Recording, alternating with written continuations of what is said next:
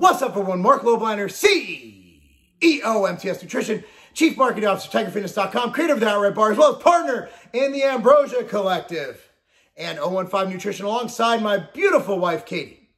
I'm actually a little teary-eyed. I was telling her how much I love her. I'm not even playing.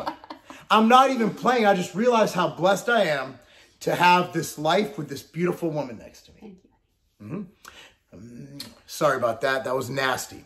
Okay, so my kids are like, what are you doing? So I want to tell you guys a story about how I almost lost my ish. I didn't curse. That's 2 videos in a row. It's not over. Yesterday at a soccer game. Now, I'm usually the dad who, the only time I'll get mad is if parents go off at refs. I'll even go off at our parents because refs, we have a ref shortage. And half the time they're 15 years old and you're yelling at a kid, you know, but these guys are older, right? So anyway. This was a 13-year-old boy. So it's 13-year-old boys. And I want to tell you this story and I want to tell you why I lost my ish, okay? So we're playing this team, very close game. We're down 0-2. We ended up tying him 3-3 at the end. So this keeper, he was a good keeper, and he had a collision. We have a forward, his name is Connor. And the kid is the 4th fastest kid cross-country in the state. But he's not built like a cross-country runner. He's built like a linebacker who runs cross-country. In fact, I call him I always say about Connor, he's built differently because I've trained him. I used to train this team.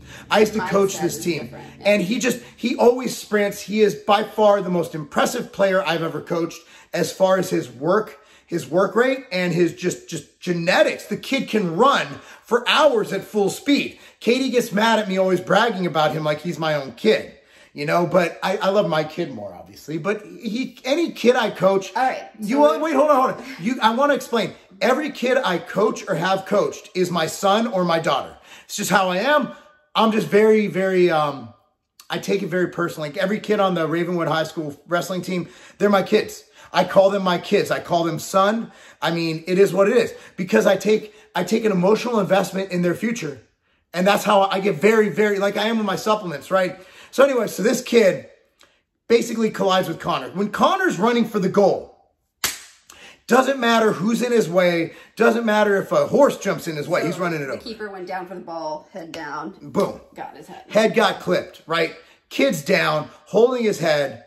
And game stopped. 20 minutes. They keep him on the field while they're doing all the concussion protocol testing. So they take him out. They take him off the field finally. And as they go on, this kid comes running back on the field. Yeah, it was like 15. And I'm like, okay, they did the concussion protocol, but you could tell they didn't know how to do it. Like there are certain things you do in the concussion protocol, different balancing activities, different eye movement activities. And I've taken the concussion protocol at least 20 times in the past 5 years. Because every certification you have from USSF to Exos to CrossFit usually has a concussion protocol. To Safe Sport, which is the one where it makes sure you're not a child predator. I believe they even had a concussion protocol. Concussions are a big deal, especially with the new CTE thing. And basically, dude, I've had over 5 that I know of. My business partner, Chad, his head got cut open because he had... CTE is essentially... long-term brain damage. Long-term brain damage from head trauma, like football players. Basically, once you turn older and you get it, you're done. Right. And it increases your rate of suicide by tremendously. And aggression. And depression. So anyway, basically every mental ailment you can have. So they put this keeper back in the game, right? And he's down there, and the play was all on the other side of the field, but he was kind of in front of us, and he kept doing this, like every minute or two. He was like holding his head. He was doing this. And he was slouched. And then he like leaned over and was like supporting his upper body on his legs, looking like he was nauseous or about to like fall over. So I see this, and I'm like, ref, get this kid out of the game. I'm like, you guys are going to hurt this kid. And the coach, I'm like, you need to be fired right now. This kid needs out of the game. And their parents are all like, it's okay. I'm like, you're an idiot. You're from Atlanta. You're stupid. And I'm like, somebody get this kid out of the game. I'm losing it. So you even said to the keeper, like, keeper, if you're not... I'm like, dude, pull yourself out of the game. You're going to forget this game by tomorrow, even without the concussion. You're 13. Live to play another day. So anyways. Okay, so long story short. The game continues. And Connor's still in the game. Okay. You know what? This makes me so upset. Because that coach needs to be fired and never allowed to coach again for letting that kid back in the game. And if his parents were there, they should have ran on the field and punched the coach right in the face. Marc and I came to the agreement that if our kid got hit in the head like that, I'd be on the field. And the coach kept him in, we would walk out and take our kid out and say, like, he's done. No. There's head injuries you don't with. Okay, so anyway, game goes on. Of course, this kid's reaction time, and you could tell, we score a goal right away because the ball, he would have saved it. This kid was good. He was a good keeper. We scored one and then twice. Another one within like another minute. On the go-ahead goal, okay, he comes out, and his reaction time is probably about 30% of what it was before. I'm not exaggerating. And Connor just... And guess what happened? His shin or his ankle, and he couldn't even walk. So not only did this kid go home with a concussion, 100% that kid, here's the thing you learn in concussion protocol. There is no mild concussion. There is a concussion. There's no degrees of concussion. You're concussed, okay? Not only did he get that, he probably got post-concussion syndrome because he got hit again in his head, but he probably has a sprained ankle. All because they kept him in a useless U13. It's not the Olympics. It's not the World. No. Even in the World Cup, you don't play with a head injury. You never play. Look. My daughter has played with her ouchies and knee injuries and ankle injuries. Look, man, I'll play through a broken arm. When I was in football, I played through a concussion. We didn't get concussions back then. We got our bell rung. The coaches didn't know. So after you have a concussion, how long are you supposed to stay out of it playing? It depends on your concussion history.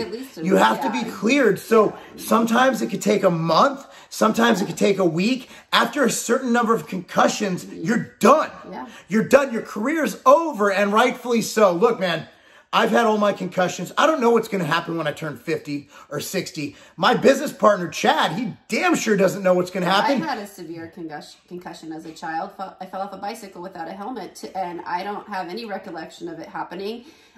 Even right afterwards, obviously it's been like 30-something years since that happened. And I was hospitalized for multiple nights, taken by ambulance, not allowed to do any kind of physical activity for a full year afterwards. And that was in the 80s. They knew enough to do that. I wasn't allowed to ride a bike, do the monkey bars, roller skate, anything where there's the chance of repeat head trauma. So let's get to the point. Like, I talk a lot, and that's fine. YouTube seems to like it. So here's my deal. Look, man, I'm all about playing through pain. My daughter falls down, like she actually played it up and got a penalty called against the other girl. Look, when you go down and your ankle hurts a little bit, play through it, man up, right? I always told my kids, rub some dirt on it. And actually one time, Cammy gets hurt in like was 7 years old. She literally takes dirt and rubs it on her leg. I'm like, that wasn't me. So look, I'm about playing through pain. This right here, Head injuries, no. That's where I draw the line. So this club, Top Hat out of Atlanta, I am not happy with you. I called you out. Your coach for that team, he needs to be fired. He needs to be fired. And I pray for that kid. And his parents, if they were at the game, maybe they didn't know any better. But dude, if you're a parent, your kid goes down with any, I don't care if they passed their coach. Dude, he passed concussion protocol. He's on the field holding his head and slouched over. There, you just failed every concussion protocol. Anyway, guys, that's all I got. That's the story. Parents out there, be cognizant of head injuries. Kids out there, play through pain, play through knees, play through ankles, play through dislocated shoulders. I do it, but don't play through brain pain. All right, guys, thanks so much for watching. Like this video, subscribe to this channel. Follow me and Katie on Instagram. I'm at Marc Lobliner. She is Katie Lobliner. Very, very hard names to understand, but I have the blue check, which means I'm superior. Anyway, guys, love you so much. God bless. That's not a game.